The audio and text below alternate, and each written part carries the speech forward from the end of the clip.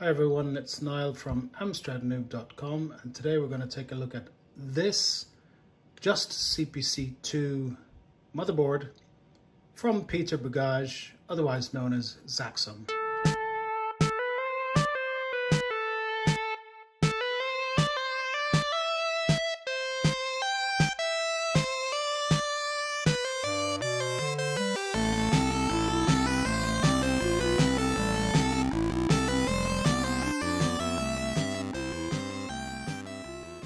But what is it?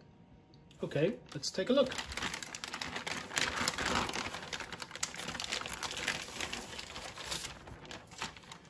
Well, inside the box came the motherboard itself, and it's pre-populated with loads of chips, as you can see. I believe this one here is the Digi Blaster. Could also be some extra RAM or ROM. We've got a Z80 chip there, and we've got an Amstrad 40010 ULA chip here. And if you read my blog post about that, there was some scandal kicked up in some wiki post. And actually, this one could be one of those fake chips. Who knows? It could be a recycled chip. I don't know. But yeah, there was a lot of talk about that specific chip. Here we have two connectors for the CPC 464 keyboard. The membranes, you just plug them in there, and that will give you access to type-in commands onto the Just CPC 2 motherboard. We've got two switches here, which are explained in my blog post. The first one enables or disables the built-in ROM manager to give you access to all the ROMs. And the other one enables or disables write access to that. We also have a reset switch over here. And we've got a standard 3.5 millimeter, I should say, audio connector there, and some joystick port. I think that's the FDC floppy disk drive expansion connector, and this is the standard connector here for connecting stuff like Dantinator or whatever. And we've got a whole bunch of RAM in this. This is basically the equivalent of a 6128. So why don't we, oh, one other thing. Here we have video in, and we have 5-volt power in. So we've got a video connector here. It's not a standard connector that you have with any of your CPCs. It's smaller. I think that's S-Video. Not exactly sure. But this cable here, which comes with the board, this cable, it's SCART on one end, as you can see here, and it's like an S-Video or whatever on the other, and you need to plug that into something like I have here, which I've blogged about also, and that will give you access to display it on an LCD. So let's do that. But before I do, one other thing I'm going to point out, and that is this little jumper here.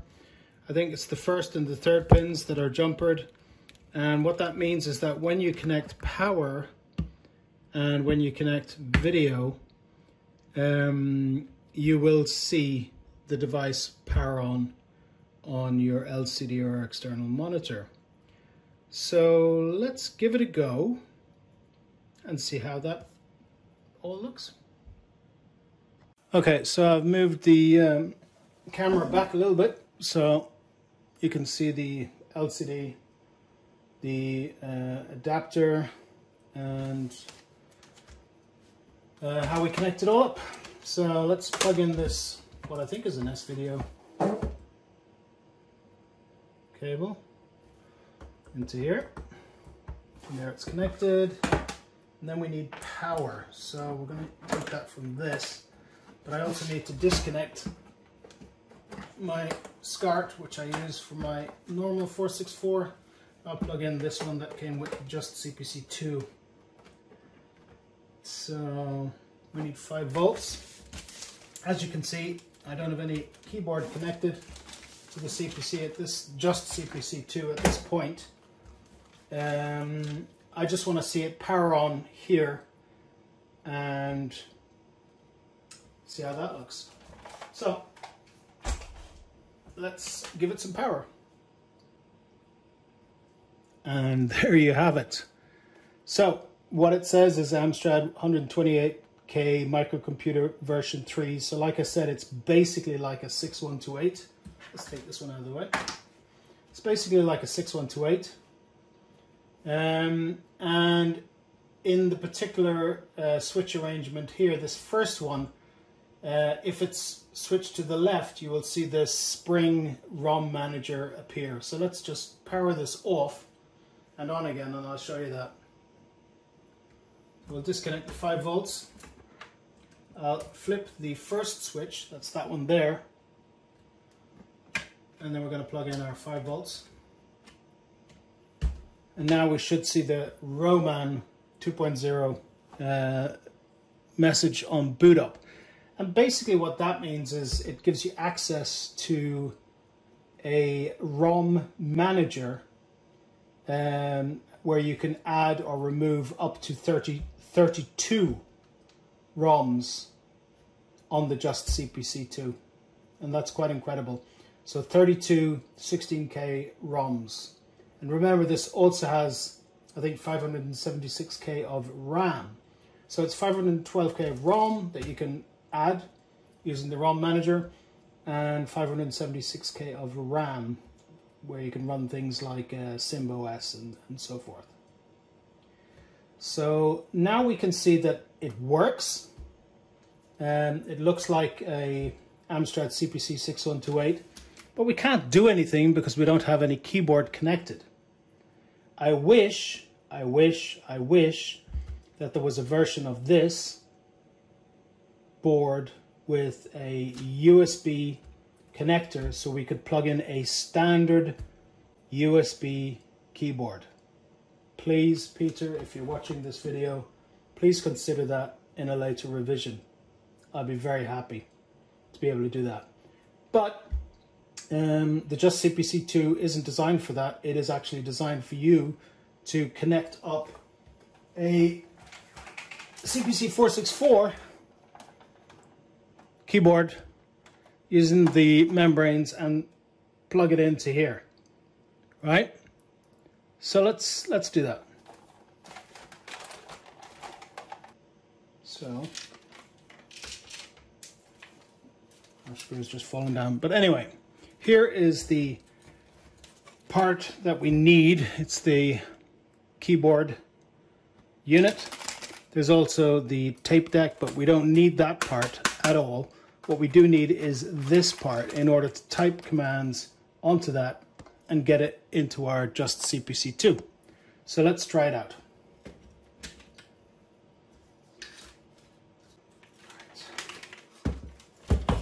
So let's see.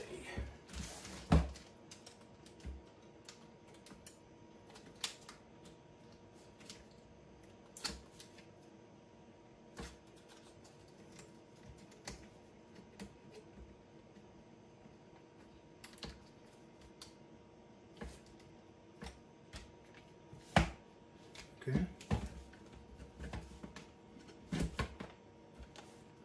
It is plugged in. And let's try power. Alright, I'm typing. So, at this point, as you can see, I'm typing, pressing enter. All that works.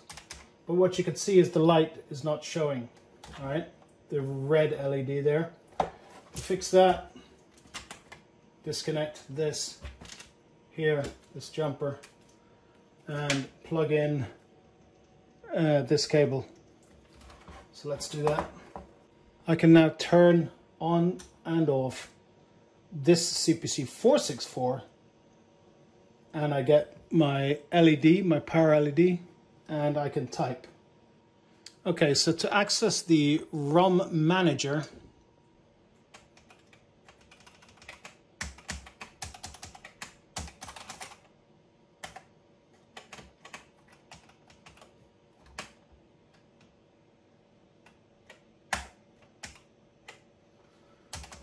okay, so this is exactly what I wanted to type, Roman, and what this is basically the Roman or the ROM manager by Spring, and it basically allows you to add or remove up to 32 ROMs, as I said earlier, on the Just CPC 2 board.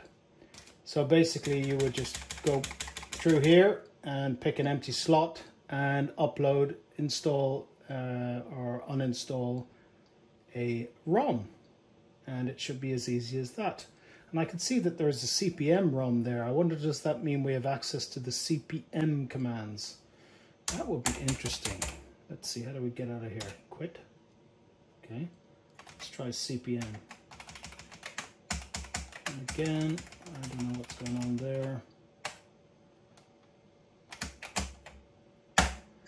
Now, okay, there's one thing I will say. This is not how your Just CPC 2 should be laid out. Basically, you should have the keyboard, the motherboard plonked into the base unit of a CPC 464 properly. One like this. Take out this motherboard, put in the Just CPC 2 motherboard, right? But you might have to put one or two additional holes, actually three. One for the reset switch or button, and one for the ROM, the Roman manager, and one for the write protect for the ROMs. So you're going to need to put in three additional holes into this part of the case, and I don't like doing that, so I haven't done it yet. Because I don't want to modify genuine CPC hardware in that respect. I'm thinking about, okay, how best to deal with this moving forward, so we'll return to it in another video. But basically, the Just CPC 2 board should sit on this base so that it replaces the 464 motherboard. Right, so maybe that's the reason why I'm not able to do my pipe commands. I don't know.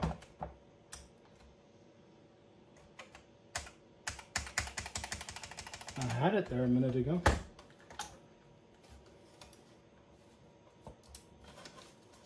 I'm sure someone will tell me I'm doing something wrong. And there we go. See that? I mean, no explanation about why it sometimes works. Okay, so what I wanted to try here was CPM, just to see.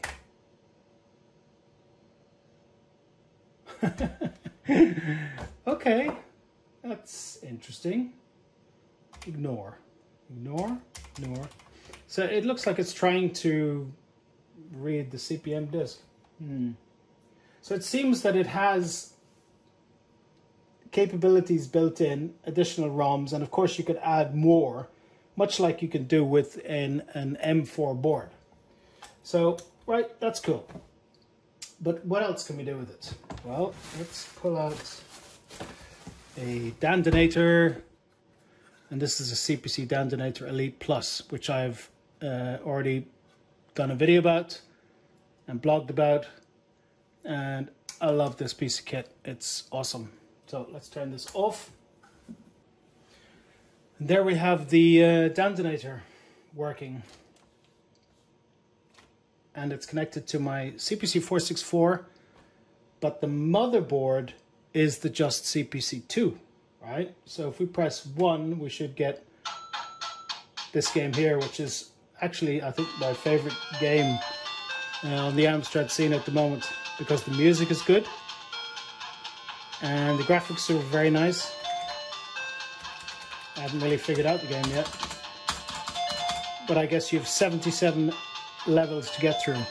So I hope to complete it someday. I hope to complete even one level. But it's cool. I like this game. So I'm going off point, but the point is with the Just CPC 2, you have the ability to connect different hardware. You have the ability to add up to 32 ROMs. You've got access to 576K of RAM.